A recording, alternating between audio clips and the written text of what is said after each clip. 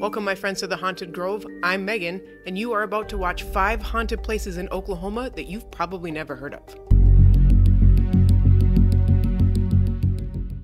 The Purple Church is located in Spencer, Oklahoma, and the name is a little misleading because it is neither purple nor a church. It's actually a concrete foundation with steps that lead down into a cellar-type room, and it's the only remnants of the previous structure, which is said to have been burned to the ground. It's called the Purple Church because it's been spray-painted with purple pentagrams and other various types of symbols. It's out in the middle of nowhere in the woods, and it's just this giant concrete hole in the ground. But that concrete foundation is said to be one of the most haunted places in all of Oklahoma. It's known as the gateway to hell, and those steps are said to lead to a very terrifying place. The stories say that the previous structure that was on the foundation was some kind of church or building that was a place for people to come and practice dark arts. It's also said they performed rituals as well as animal sacrifices. According to the story, the local townsfolk figured out what was going down at this church, and they snuck out there in the middle of the night and burned it to the ground to prevent any further activity from happening. However, according to paranormal investigators and people who visit the site,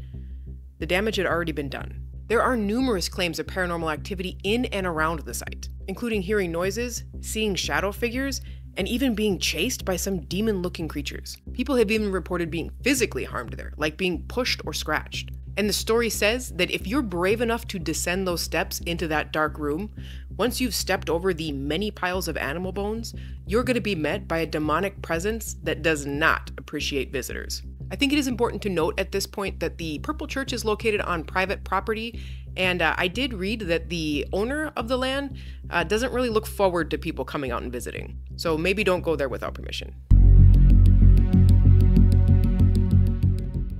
Beaver Dunes Park is located in Oklahoma's Panhandle. The park is 300 acres of sand dunes, and it's really popular with ATV riders, hikers, and even people who want to go camping. And while the park is mainly known for its natural beauty and outdoor recreational activities, it has become associated with something much darker over the years.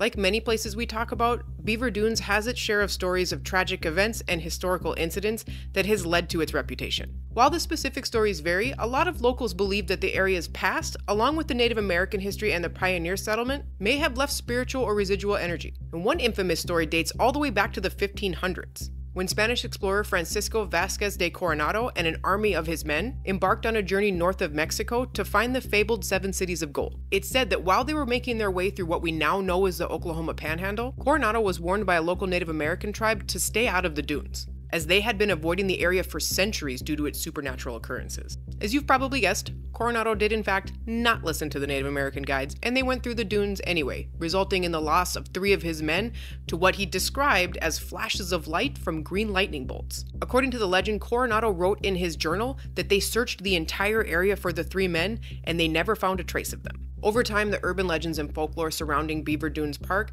has really led to its reputation for a lot of paranormal activity. People who visit the park claim to see ghostly apparitions moving amongst the dunes, especially at night. There have even been reports of unexplained sounds emanating from the dunes and from the surrounding area. Visitors have also described hearing eerie noises such as faint whispers, footsteps, or voices when there's no one else around. There are also reports of people seeing these strange lights off in the distance that will glow really bright and then dim and fade away. Some say these lights are paranormal. Others think they might be unidentified flying objects or UFOs. Between the stories of mysterious disappearances, sightings of ghostly apparitions, and potential UFO activity, it's no wonder Beaver Dunes Park is also known as Oklahoma's Bermuda Triangle.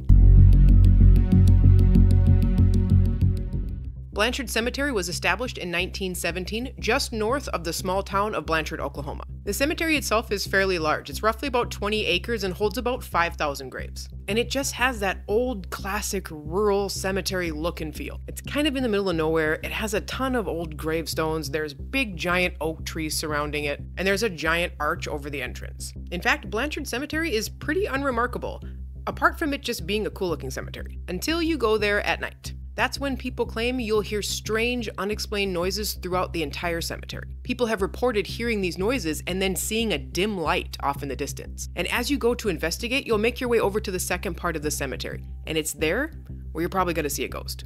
The ghost that haunts the cemetery is said to stroll around that second section, but don't be scared. You don't have anything to worry about. People who have seen the ghost describe him as a tall, older man wearing a trench coat and a top hat. And he's very friendly, always smiling and waving at the cemetery's new guests. Parallel Forest is located in Lawton, Oklahoma, and it is a pretty unique piece of land. It's a man-made forest and sits on 16 acres. It has over 20,000 red cedar trees that were planted exactly 6 feet apart from each other in every direction. Because of how close the trees were actually planted together, it caused them to grow straight up and not grow any branches on the lower half of the trunk. It also caused the branches that did grow on the top part of the tree to create this super dense canopy that blocks out the sun, and it gives the place a really creepy dark vibe. It's also said that cell phones and GPS don't work in the area, and it's very easy to get lost in the forest because once you're in there, no matter which direction you look in, all you see is rows and rows of trees, and everything looks the same. So the forest itself just has this natural creepy feeling to it, but when you pair it with the mystery of how it came to be in the first place, it really adds to the weirdness. It was planted by the government, and there's actually a couple different theories as to why this was done. The first one is that it was intended to be a cedar plantation, so they were going to grow the trees in order to cut them down and use the wood for future parks. The problem is, they never came back and harvested the trees. The second, and significantly more popular theory, is that the government planted these trees to counter the effects of the Dust Bowl in the 1930s. But some of the questions that remain with this theory is, why? Why was it only in this spot, and why were the trees planted 6 feet apart exactly from each other? Whatever the intended reason was for this park, the way the trees were planted and the mystery behind how they got there has spurred numerous rumors of this place being haunted by either ghosts or maybe something that the government was trying to keep hidden. Visitors to the forest have reported hearing strange noises and they just can't quite place what it is, seeing orbs or balls of light off in the distance, hearing the beating of drums, and some have even reported seeing a headless figure lurking off in the distance. And if that wasn't enough, there's some weird, strange man-made rock formation right smack dab in the middle. And a lot of people claim that it's some type of altar used for rituals. The Parallel Forest is open to the public and there are trails you can follow to get through it. Just make sure you download your map first, because your phone's not going to help you once you're inside. Fort Washita is located in Durant, Oklahoma. It was constructed in 1842 and was the most southwestern post for the United States military. The purpose of the fort was to protect and maintain peace for the Chickasaw and Choctaw people and their land from a lot of outsiders who wanted it. The post operated from 1842 until the start of the Civil War in 1861. It was then occupied by the Confederate Army and used as a hospital and a supply station. And by the time the Confederates left, the fort had basically been destroyed. After the war ended, the fort changed ownership a few times before it was eventually acquired by the Oklahoma Historical Society in 1962, which then partnered with the Chickasaw Nation to restore it. The Chickasaw Nation purchased the fort back in 2017 and it is now open to the public to visit. And visitors to the fort have claimed to experience a multitude of different types of paranormal activity, like the feeling of being strangled, and reports of seeing apparitions from the people who were buried in the Confederate cemetery that is on the ground. Today, the fort is said to be haunted by several spirits, but most notably the spirit of Aunt Jane. What actually happened to Aunt Jane is a little unclear, but some of the stories say that she was killed in the mid-1800s when a group of thieves tried to steal gold from her. She either resisted or didn't have the gold on her, so the thieves killed her, chopped off her head, and then buried her somewhere on the grounds. To this day, many visitors to the fort have claimed to see her headless spirit roaming the grounds of Fort Washita. Thank you for watching. This was 5 haunted places in Oklahoma that you've probably never heard of. Make sure you hit that subscribe button to see more haunted locations.